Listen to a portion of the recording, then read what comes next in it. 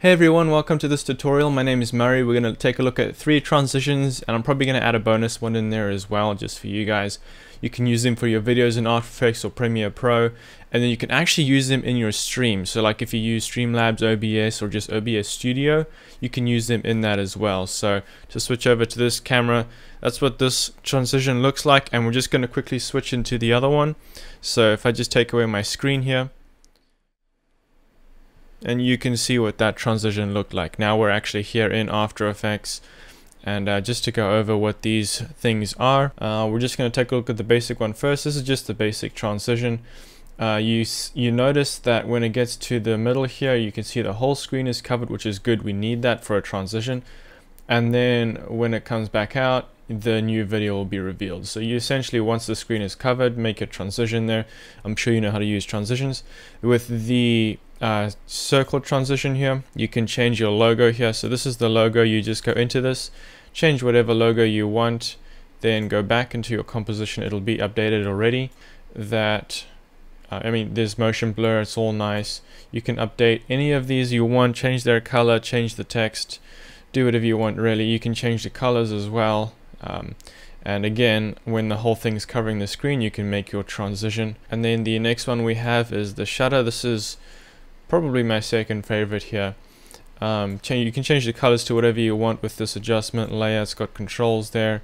The same with the other ones here. Here's your controls. If I unlock this, there's controls there for colors, and then for this one I'm going to add in that as well. So with these controls here, you can adjust any color you want, and then obviously, like before, when everything is covering the screen, make the transition in After Effects or Premiere Pro, and then you can go and you'll have your final scene revealed. And then I just have a spin transition, which is a bonus.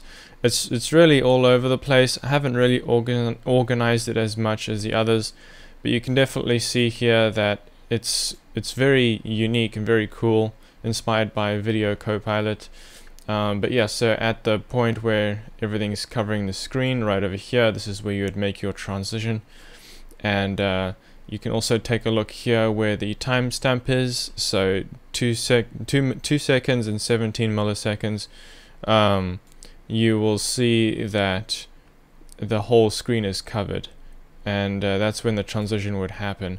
And I'll show you how to do these in Streamlabs OBS and OBS Studio, so you can get these transitions into your stream as well. Okay, and so now we're going to take a look at how to use these in your streaming software. If you use OBS Studio or Streamlabs OBS, it's going to be exactly the same between the two softwares. So I'm just going to show you how to do it in Streamlabs. So if I open it up here. Okay, so here we are in Streamlabs OBS. Everything's going to be same in OBS Studio as well, so that's very nice. I'm just going to show you here.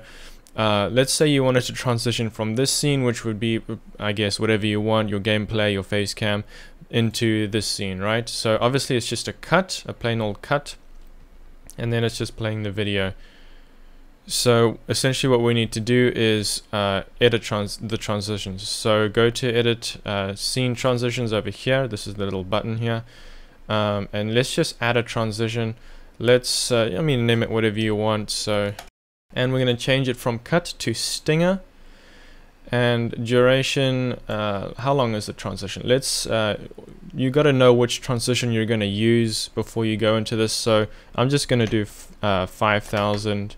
That's about 5 seconds, so 5,000 milliseconds, 5 seconds.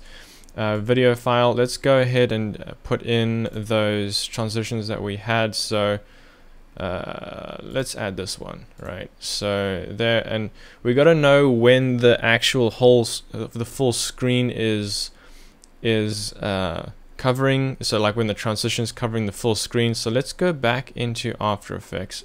So this is the circle transition. All right, so let's go back into After Effects. Let's go to the circle transition, and let's go to the point where everything's covered. So let's see if we can go to a minute. Okay, so a minute in, the whole screen is covered, right? So let's go back. Let's go back to Streamlabs here, and 1 minute is 1,000 seconds. Oh, sorry, milliseconds. So 1 second, excuse me, is 1,000 milliseconds.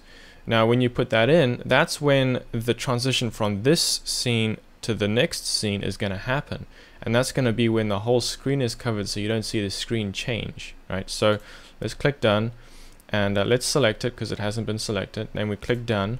Now when we go to that next scene, it does that transition, and you see it in there.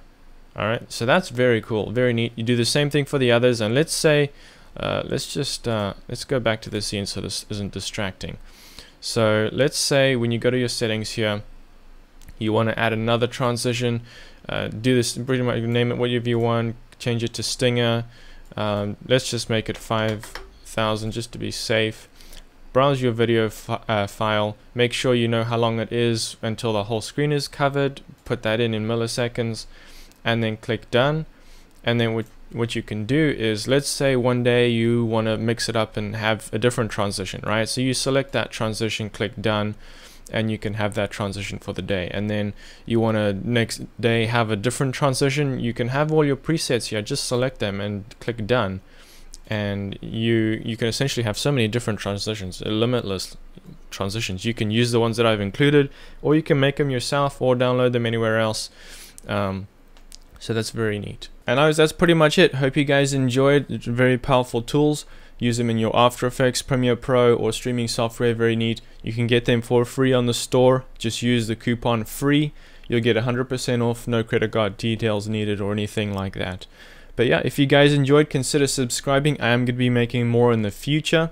But until then, remember, keep smiling, keep shooting.